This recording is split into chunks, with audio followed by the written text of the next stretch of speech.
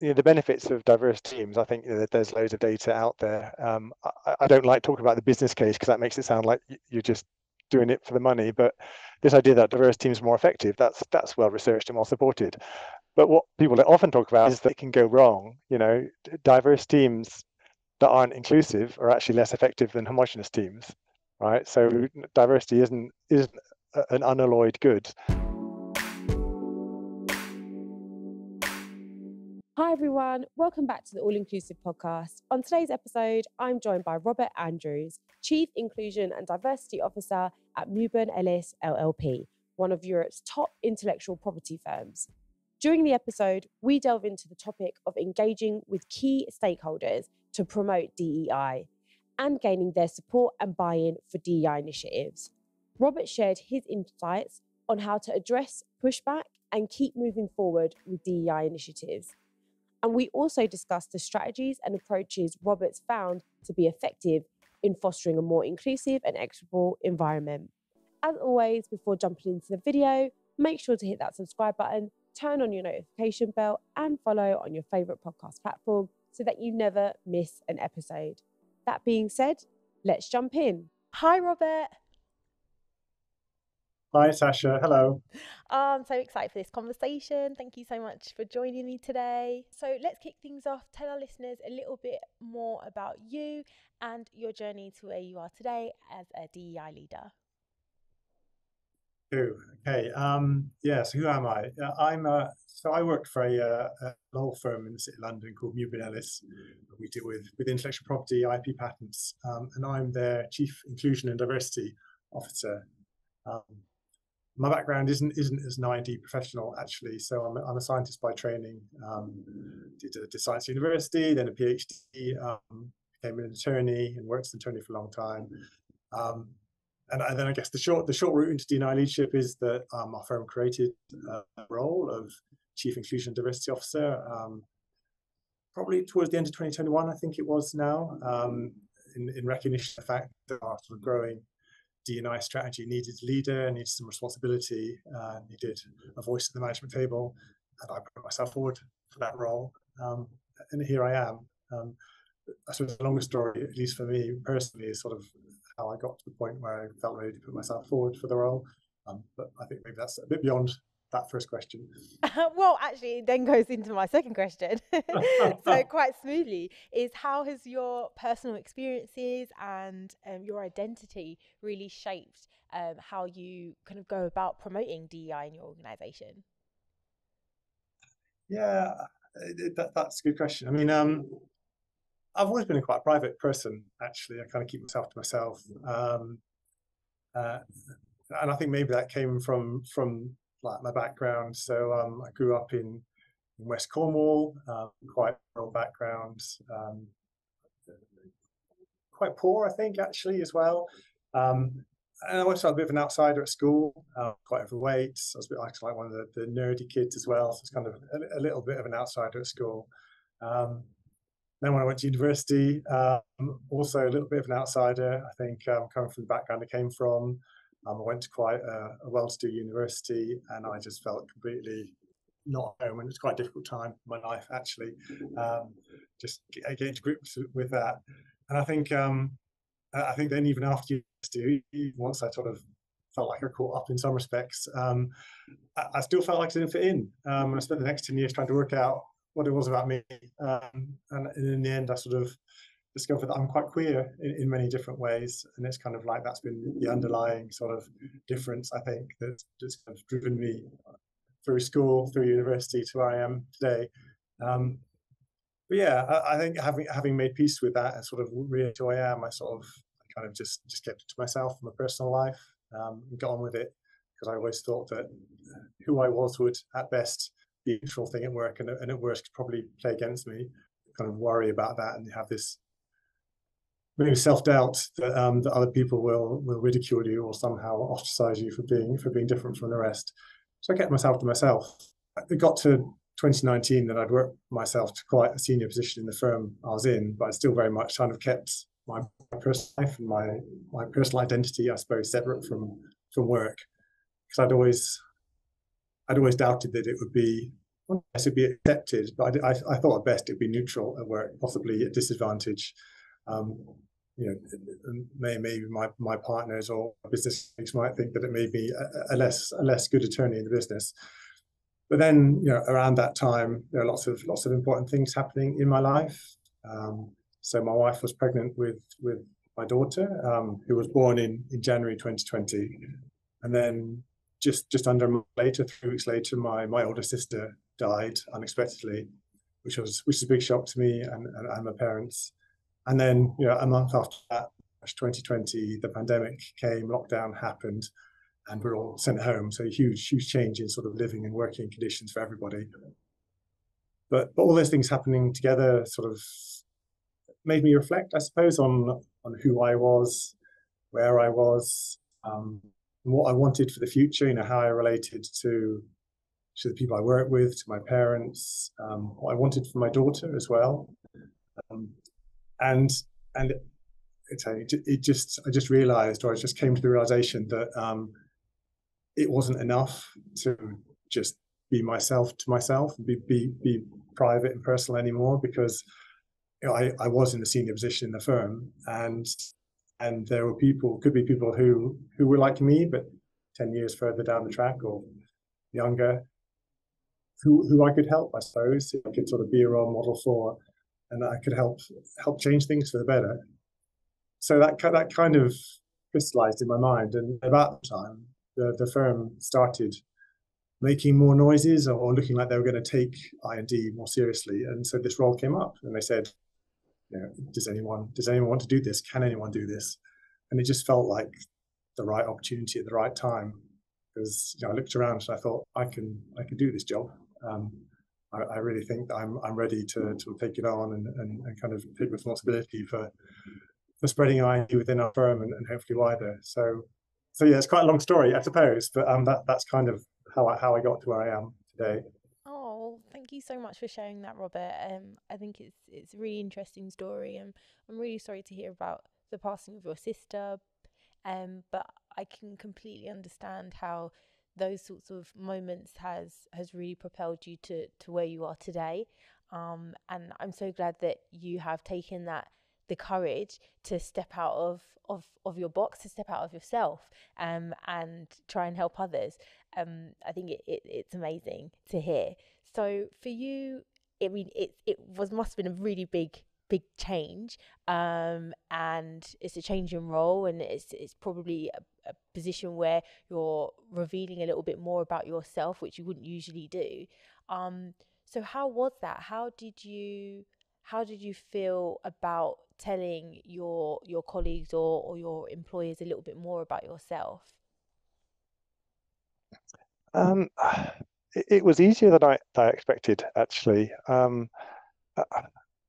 I think you're used to hiding stuff about yourself, or you build up ideas in your mind of how people will react to the real you. And I have to say, everybody was really cool. They just saw like, oh look, there's Rob.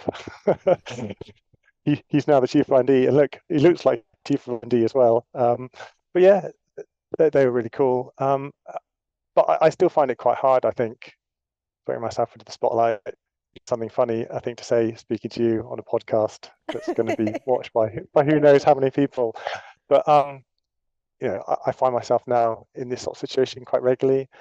I had a photo shoot for the company magazine, and people want to talk to me about I&D, and I think every time it's still a little bit like, do I really want to do this? It's not a happy place for me, I think, in front of an audience. So I find myself there quite often these days. Oh, well, I mean, you're doing great. I'm so glad that you've you've taken the leap to come on the podcast. That's amazing. So intellectual property, I mean, it's a very niche area. However, it is an integral part in a lot of industries and through a lot of different areas of business. So how do you effectively engage key stakeholders in the work that you're doing and getting their buy-in? Yeah, I mean, I think it's probably a challenge that everyone who tries to lead on D&I gets, right? It's any population of people you care to pick, be it the intellectual property firm or any other industry, you know, there's a range of people, all the way from the cheerleaders who probably don't need any advice or help from you, right to the people who just don't really see the point of D&I or think maybe it's something that should be kept away from work. So how do I engage those people? I think the key thing is like D&I is about people. It's really personal. It's not really about policy, and a lot of people get turned off by policy. You know, you start talking about recruitment policies or fair treatment policies or parental leave policies. I mean that they are important and they're part of the mechanics, but I think it's wrong to lead out with them. I think you lose people. So I found it really effective in our organization to start with people, stories, people talking about their own experiences, what's important to them, how D&I themes have touched their lives. And I think that really draws people into D&I as an area. And then once you've got them on board, it's so much easier to sort of actually then go and change the nuts and bolts of policy to make things better. Oh, fantastic. Yeah, I mean, I'm a huge advocate for storytelling. I think it's a quick way to get to the heart of the issues and to get to the heart of people. And I love that approach, and I'm glad it's one that you're taking also. But how do you address any pushback? Because we know that, I mean, it's not all plain sailing. So there will always be those that don't quite agree. So what do you find has been quite an effective tool, aside from kind of you telling your story or others telling theirs? Again, it sounds simplistic, doesn't it? But talking to people, like really listening to and engaging with people. But people are rarely malicious, in my experience. You know, even people who vehemently disagree with you or hold views that you might think are, you know, borderline offensive. You know, quite often people have their reasons. We're going to take a minute to thank our friends at Dandy, the DEI analytics company, for supporting the show. To drive real change today, DEI leaders need to be strategic and they need to be data-driven.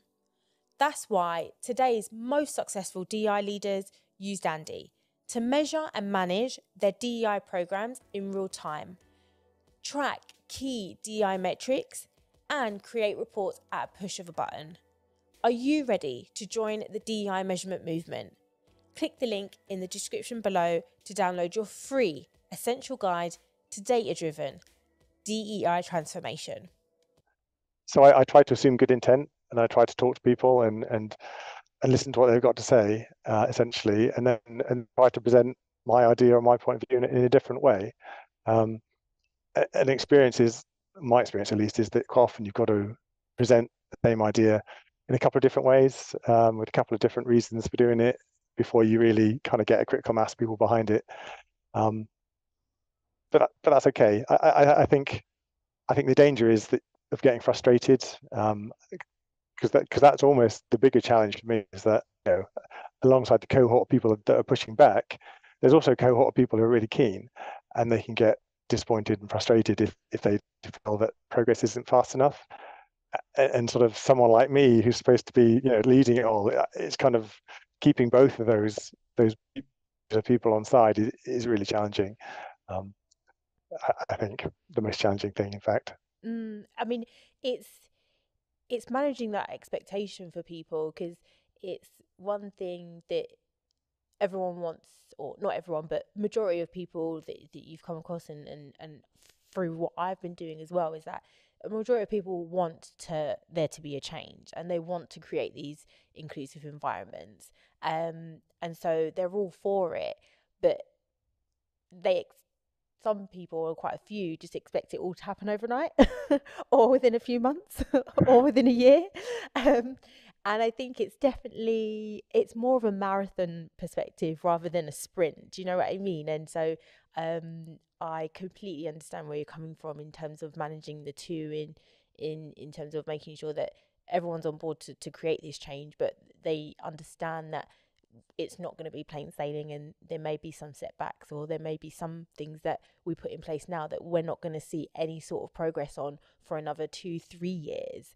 But it's something that you need to kind of explain, is that it will happen we're just on this journey all together, and as long as we're all pitching in and we're going in the right direction, we will get there.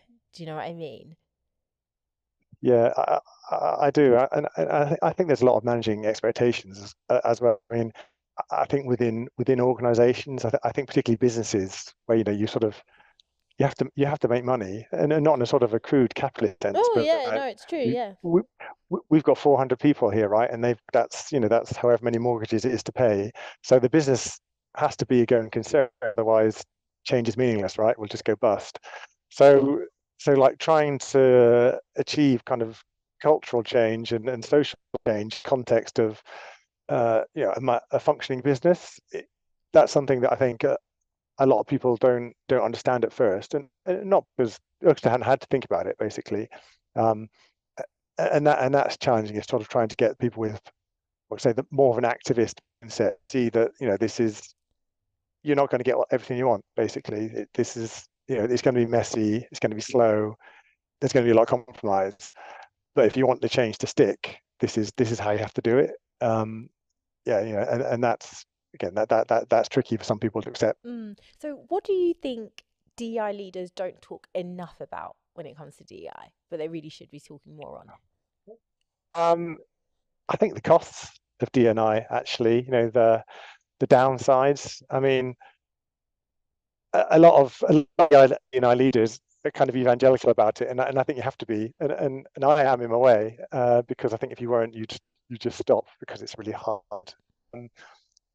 But the benefits of diverse teams, I think there's loads of data out there. I don't like talking about the business case, because that makes it sound like you're just doing it for the money. But this idea that diverse teams are more effective, that's well researched and well supported. But what people often talk about is that it can go wrong. Diverse teams that aren't inclusive are actually less effective than homogenous teams, right? So diversity isn't an unalloyed good. So you might go through a stage where your business functions less well. And even if you don't, the amount of time and effort that your leaders are going to have to put in to learn inclusive leadership skills, that's going to be a big cost. I mean, you might benefit, hopefully you will benefit, or in the medium to long term, but it's going to be hard, and you're going to have to suck up some short-term pain. And I think as leaders, if we're not honest about that, then as soon as those negative effects are felt by people who aren't fully engaged, then they're going to feel cheated, or indeed surprised, and that's going to split the consensus that you need basically to deliver the change. So I think you've got to be pretty blunt about, it's not going to be an easy journey, but it's going to be a necessary journey, and one that's going to be worth it in the long run. But you've got to be in it for the long run too. Yeah, no, 100%. So I love hearing about new initiatives and programs that leaders have been put in place. So could you share with us a successful program or initiative that you've run? Yeah, I mean, I don't know. No, I don't think I'm going to tell you about new initiatives, because quite, there's a book out which is quite well established, and I've stolen a few pages from it that have worked quite well. So stories, I mean, we find that communities, or like employee resource groups, or whatever you want to call it, have actually been really effective. What I mean by that idea is sort of getting groups of people who are kind of congregating around a shared theme, and getting them to take responsibility for kind of leading discussions, managing sort of topics to do with that area within the firm, doing external facing. So I'll give you an example. So we've got one of the first groups that was set up was a menopause group, actually, dealing with issues of menopause. And that's been hugely influential in the firm. They've run education courses, there's discussion groups, courses for the whole firm. So it's not just limited to the group itself. Members of that group have been out talking in industry-wide bodies, kind of contributing to progressing that topic, like across the IP industry. And they've only really been established for 18 months, and what they've done in that time has been phenomenal. So yeah, I mean, that's one of the schemes that's been most successful for us, because of the way it kind of devolves leadership and responsibility away from management into the people that's actually affected, and that's really effective. Oh, Oh, lovely. And so is there anything looking back that you would have done differently in setting that group up, or just in setting up any other employee resource groups? Well, I think we would have done differently. I would have been more ready for it to take a long time, because it has taken a long time to set up. Part of that was because we waited for leaders to emerge in those groups. We decided that it wouldn't work to try to set those groups up from like top down, just kind of expect people to turn up. So we kind of waited for people to come forwards who were interested in the topics and had the sort of the energy and the vision to set them up. That took a long time, and it kind of, I think as a leader you want things to happen quickly because you're enthusiastic and you feel like you're being measured, and that kind of led to me being a little bit impatient, I think. So I think the thing I would change is to have more patience, and believe things are going to happen, because they do eventually. Oh, lovely. And looking to the future, what changes or improvements do you hope to see in DEI? DEI, is that is a whole thing, or in my sector in particular? I mean, I would go with both actually. Why not give us a perspective on both? What would you? Yeah, well, I think conveniently the answer is probably similar for both DEI as a whole and my sector.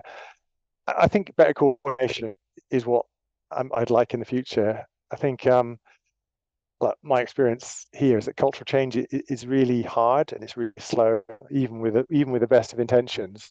Um, and I think what contributes to it being slow is, there's lots of isolated bodies trying to solve the same problems again and again and again. But I think if like-minded or bodies or people facing similar problems can get together and share knowledge, share ideas, it's a really great way to accelerate change and sort of help spread best practice. So, I mean, that in mind, I mean, for example, in the IP industry, there is a industry-wide body called IP Inclusive that's run, well, the chair of a fantastically dynamic and motivated woman called Andrea Brewster, and she's doing a fantastic job. But I think for IP sector, I think firms like us, Mewburn Ellis, really engaging with IP Inclusive and really kind of getting on board with that and exchanging knowledge and best practice would be really a good way to accelerate DEI across our sector at least. Oh yeah, that sounds amazing. I mean, that's for me was one of the reasons why I started the podcast. In all honesty, is to create a platform where we could share knowledge, where leaders like yourself are able to share stories, troubleshoot best practice. Because I think, what's the saying? A problem shared is a problem halved. And I think I've said this before on another podcast, but it's so true. And yeah, and it's great that there is something within the IP industry, like IP Inclusive, where other organizations, other firms like yourself can join and can be a part of this huge change, which is going to benefit everyone. Yeah, and there are some issues that can only really be dealt with effectively at like an industry-wide level.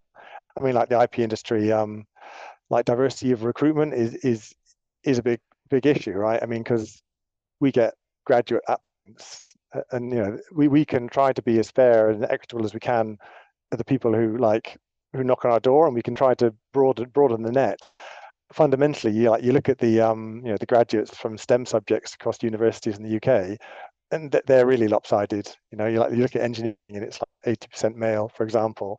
So how do you reach into those pools and enrich them for diversity? Well, that's like a huge job, and it's something that an individual firm like us couldn't possibly hope to really make a dent in. You've really got to work at it at an industry-wide, if not nationwide level. So coordination is really key.